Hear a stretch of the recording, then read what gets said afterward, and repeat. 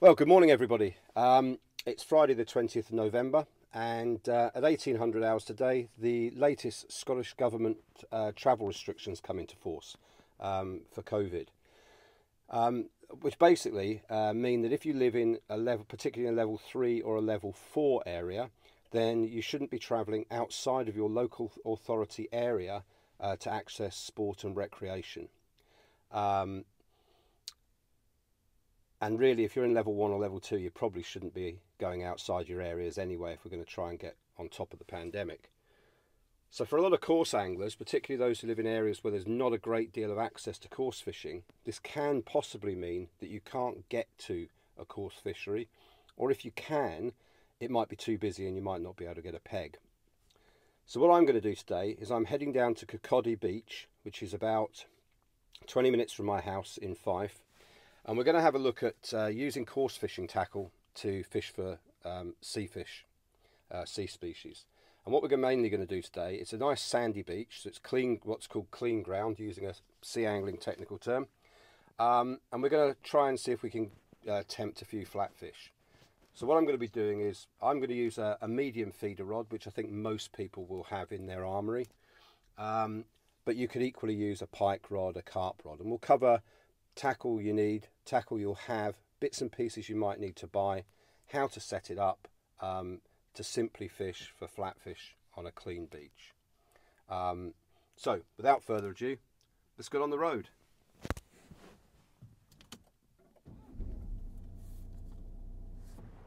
So we're now down on Coarse Beach. The tide's actually going out. I normally prefer to fish with the tide coming in when I'm fishing for flatfish, only because if I don't know the beach, I can actually see where the gullies and little features are on the beach where the flatfish are likely to hold up as they move back in with the tide. So first thing we're going to do is look at the tackle that we're going to use today. What I've brought with me today is a Priam Rush, Colmic Priam Rush feeder rod. It's one of the new competition range. It's literally got an 1.5 ounce tip in the top because I'm conscious that a lot of people might not have a heavy rod, but if you've got a pike rod or a carp rod, that's perfectly suitable for this sort of job. So what we're going to do now is we'll put this together, and then what I'm going to do is go through setting the rig up with you.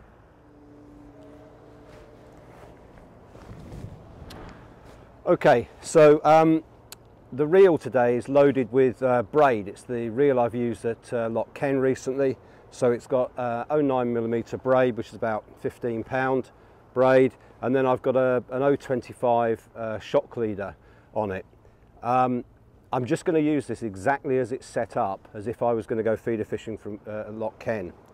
So the bits and pieces we're going to need today to do this is I'm going to need some basic stops, and I'll get these all out on the box and then show you them a bit closer in a second.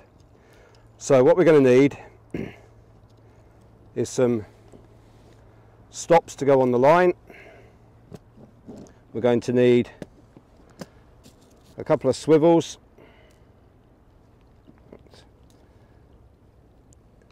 We use normal swivels.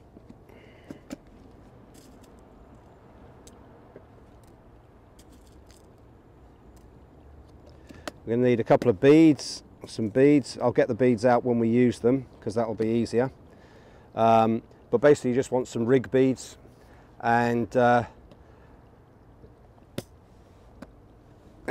lead clip for the bottom of the line for tying attaching the lead onto. Okay, so as I say, the beads will get out in a second. So basically this is what we're going to use to set it up, and what we're going to do is we're going to put on a rubber stop onto the line, followed by a bead, followed by a swivel, another bead, another rubber stop, and we're going to push those up the line. Then we're going to do the same again and then attach a lead clip to the bottom of it. Okay, so I'm going to do that, put my glasses on because I can't see anything without my glasses on these days, and I'll make that rig up here so you can see how I'm doing it. I'll do it a bit of a close-up of it in the garage later today so that you can actually see it a bit clearer when we're actually doing it in the garage where the lighting's a little bit better, because I'm conscious this might be a little bit difficult to see. So first of all, we're just going to put on a rubber stop. If I can get the thing through that. Okay, there's a rubber stop on the line there. We're then going to get a little bead. Now you can buy little helicopter beads from tackle shops, these little black ones. They're quite good because they're thin at one end and thick at the other end, so it actually helps the swivel hold on. So we've got stop, bead, swivel, bead, fat end first this time, and then another stop, and we can open that one up.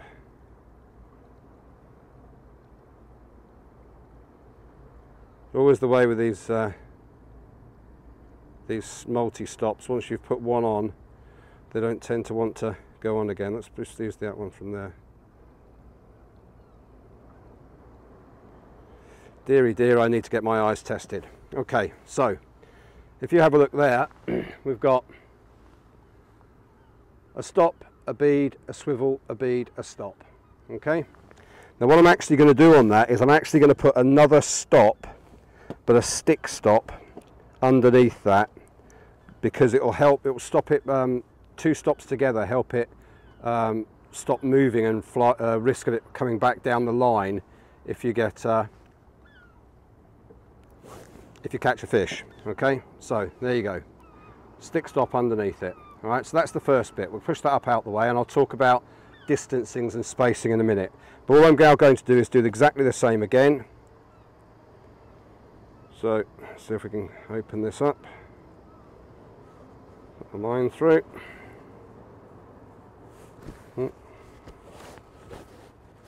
Fingers and thumbs this morning. So there we go. Another stop. Okay, now I'm not really fussed about a stick stop under this, and I'll explain why in a minute. But basically, bead, swivel, another one of those beads, thank you very much. They want to come out when you want them to come out. Okay, another stop,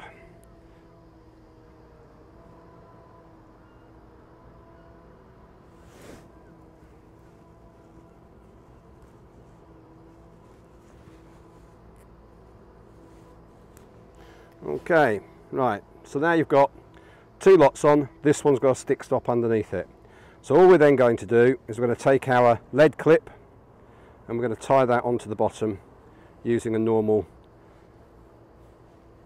half blood knot or greener knot. So 4 or 5 times round, back through it, and take it round 3 or 4 times again. Okay, so that's not going to come off. Okay, so there's your thing. Okay, so that's where your lead's going to go.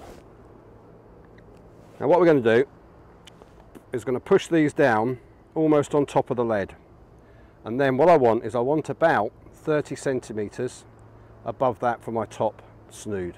Okay, 30 to 40 centimeters, like that. Right, so that's that done. We'll attach a lead to that, pop these away, otherwise we'll lose them all over the beach. And then we'll talk about some other rigs a bit later on when we're back in the garage. So now hook lengths, or snoods as they like to call them when they're sea fishing.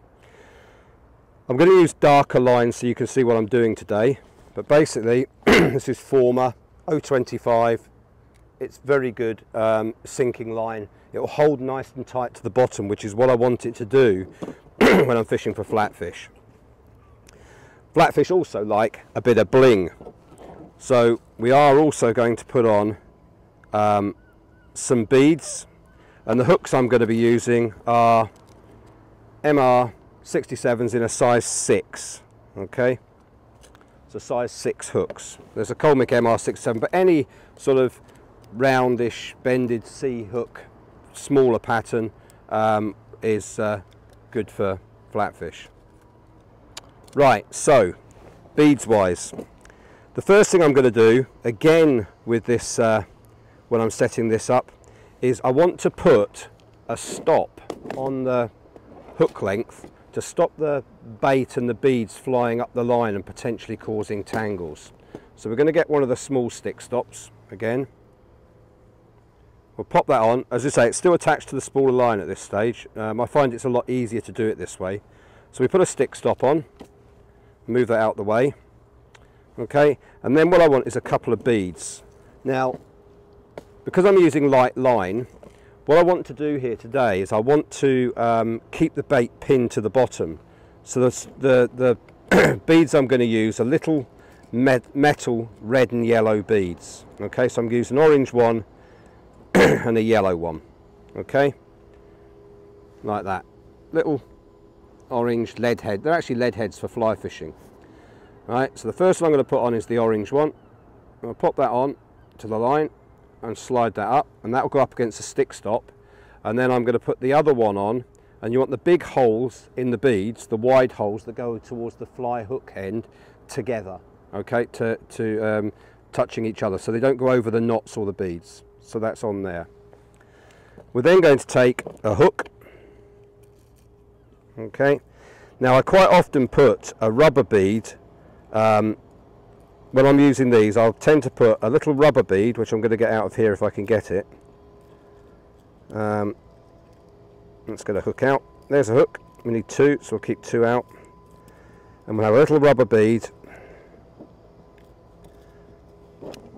which are being really disobedient and don't want to come out, to act as a cushion for the thing. So you've got the two, the red and the orange bead, stick stop, orange bead, yellow bead, little soft rubber bead, and then we're going to tie the hook on. And the way I normally tie the hooks on is, normally when you're tying a hook, you could just tie a normal blood knot, half blood knot on to tie your hook on, or a grinner knot like you normally would. But I find that the beads then sit away from the hook. So what I tend to do is do it the way you would do a knotless knot almost. So you're going to go up through the bottom of the hook, okay, through the bottom of the hook, pull the line up along the shank of the hook like that. Okay, hope you can see that. Okay, you then form a loop back on yourself, and we're just going to go round 1, 2, 3, 4, 5, 6, 7, 8, 9, 10 times. I'm going to pull that up to the back and pinch it in your fingers. Bit of spit on the knot so that it doesn't overheat. I'm going to grip this bit, and then we're going to take that tag end and push it through the loop at the back. Okay, and then we're just simply going to pull it tight on itself, and then pull that knot up to the part up against the hook. Okay, we need my little snippers now, and then you just snip off the end, and that knot is tight up against the hook. The good thing is from that is, one, the beads then go up against the eye of the hook and not against the knot, so they don't rub it. You can pull that stick stop down, okay, like so. Okay, those beads will stop the bait blowing up the line, but also, just like the line is now coming from the underside of the hook, so if a bigger fish picks it up, not a flat fish, and tries to reject it, there's more chance of it hooking up. So why did I leave that on the on the smaller line when I tied it up? Well, basically what I want to do is I want to take my snood here, and I want the hook length to be just above this one here, because otherwise it'll tangle. So what I'm going to do is I'm going to go about 1 inch or 2 above that, and I'm going to measure up to the swivel above, and I'm going to pinch the line level with the swivel above. Oh, dropped it. Okay, let's just do that without the spool in my hand, it might be easier. So I'm going to pinch it there, Okay, so that's the length of hook length that I want. So I'm going to form a small loop like that, and I'm just going to tie a simple overhand loop knot. You need to make sure that that loop is big enough for the beads and the hook to go pass back through, and I'll explain why in a minute. Okay, at this stage, still attached to the spool of the line, but now we have the hook length, the length we want, with a loop at the top. And now what we're going to do is we're going to twizzle the line. The wet fingers, be easier. And the reason I'm twizzling the line is that we're using quite light hook lengths with 0.25, and it can twist and cause tangles. So all I'm going to do is I'm going to twist one way and one the other way to create a spun up boom about 4 inches long. Okay, so hopefully you can see that. That's all twizzled line. And at the bottom of it, I'm simply going to tie another simple overhand loop to lock it in place. Okay, so now you've got a loop, a twizzled boom of line, and then normal line down to the beads and the hook. So we'll snip that off.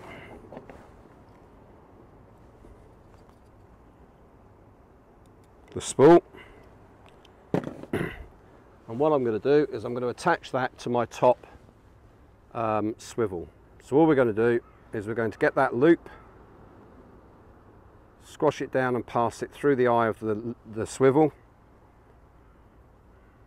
This is easier if you have a weight on the end, which I should have done first. And all we're going to do is pass the hook and the beads through that loop, as I say. Hopefully, it's a little bit snaggy, but it'll go through like that. And that's my first snood, and as you can see, it's sitting just above where the next hook length will go.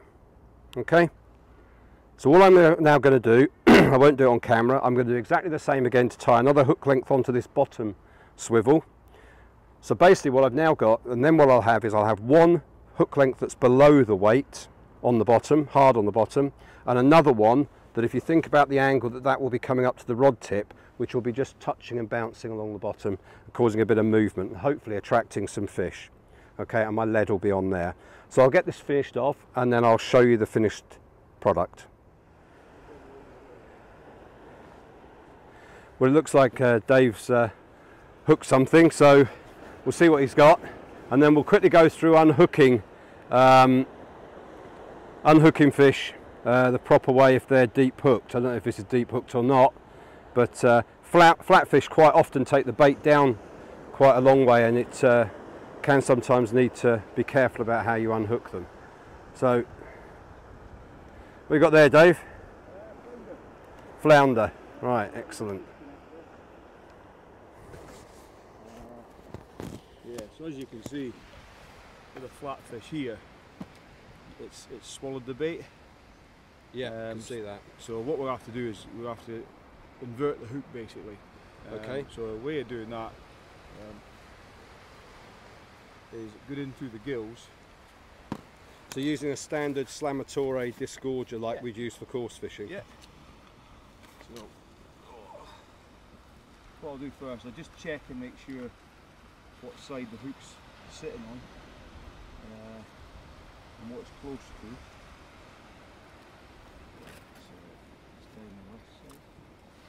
So the first thing I do is I get my disgorger. Yep. And I'll go in through the gills, out through the mouth, and hook into the line itself like this.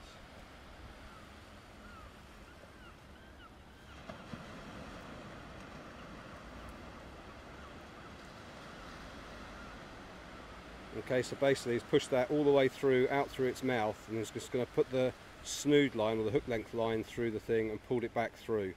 Yep.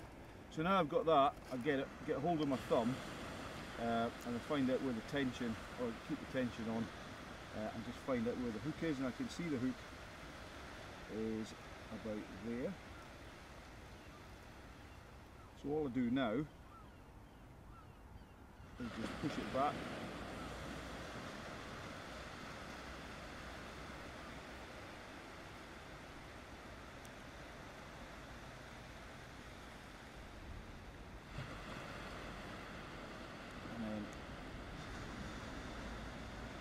Comes out. So basically now we've got the hook and the line. Yep. Get my disgorger again.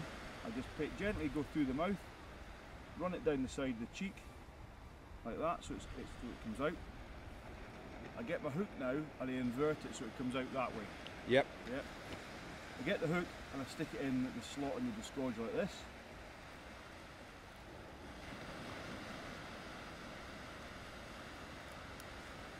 And then keeping hold of the line here, I gently pull it through, and that is how we sort out sort of flatties that tend to engulf the bait. There you go, absolutely perfect demonstration, Dave. Thanks very much. No problem. As I said before, flatfish do have a tendency, because you don't often see the bites, sometimes they'll lie on the bottom and just engulf the bait, and they can take it down quite deeply if you're not careful. So that's the way to unhook them safely so that you can return them alive to the water and we don't get loads and loads of dead flatfish. Thanks very much, mate. Okay, no problem. Cheers. We just had a nice knock on that, so I'm going to give it a little look, see what we've got, if anything.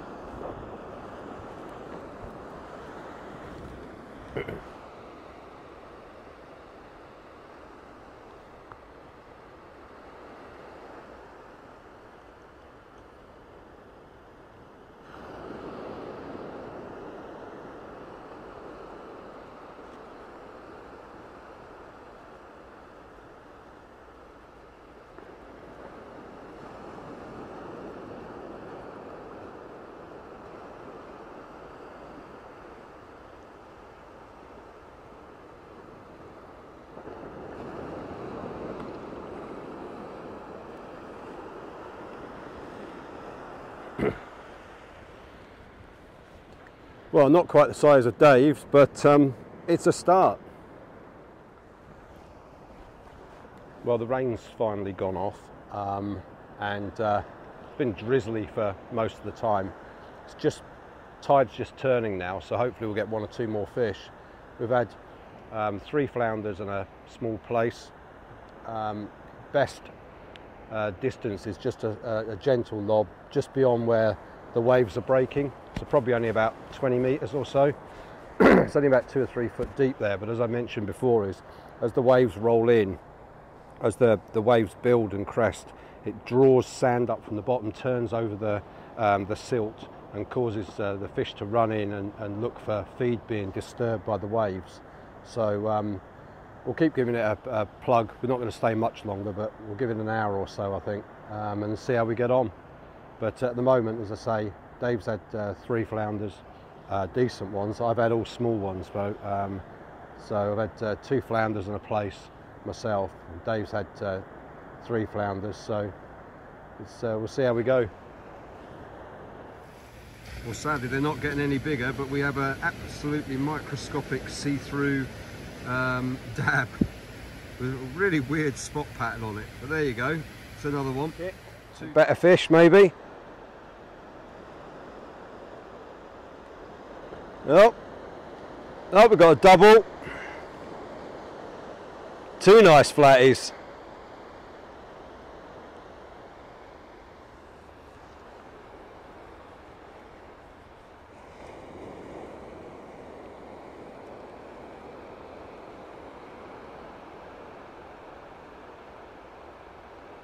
There you go, double header, 2 nice flounders. Proper good uns. He's cheating clearly because I'm not catching them that big. Right, let's go back to see if I get anything on my rod. I just had one small one, but again, small one again.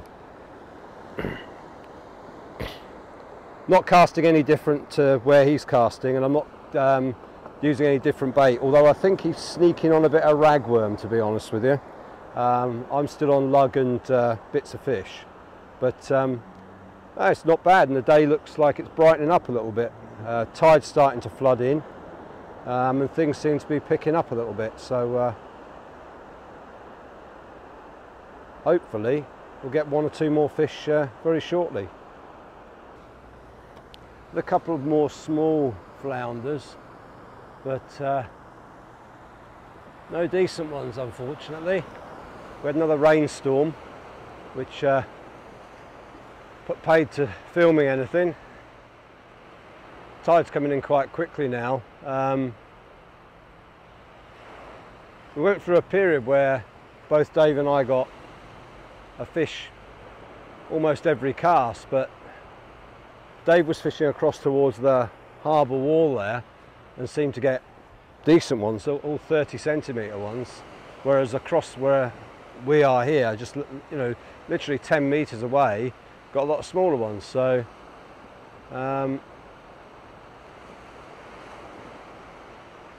getting the odd knock.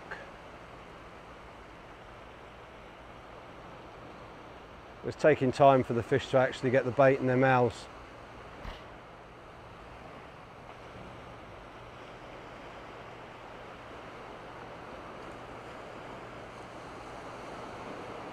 Now the interesting thing today was normally it's red and yellow beads, which is what I'm using on the snoods today, but Dave's caught most of his fish using green and black beads, which is unusual. It doesn't normally work here, but I don't know whether that's just a thing or whether his longer snoods were better than the short ones I'm fishing, just to get in a bit more movement. There's not a lot of movement in the water today because as you can see it's absolutely flat calm, and sometimes you need a bit of a wave or a bit of movement to actually get the fish to actually pick up on the baits and take them.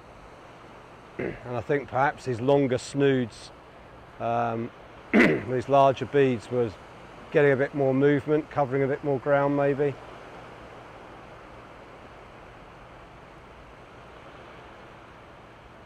I'm going to give it one more cast after this one probably, and then call it a day, I think. Might come back here again and give it another go another day. A bit. But let's move everything back a bit and then we'll reel that in. Let's move the camera back. Okie dokie, off we go. There we are. Look at that lovely picture. Move this back.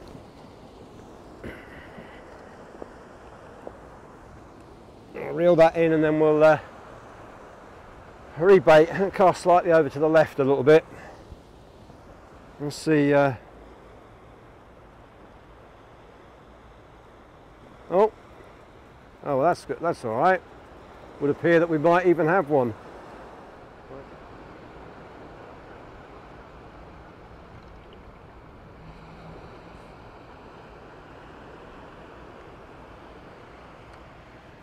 And we end the day the way we've gone through most of the day, to be honest with you, with another small flounder.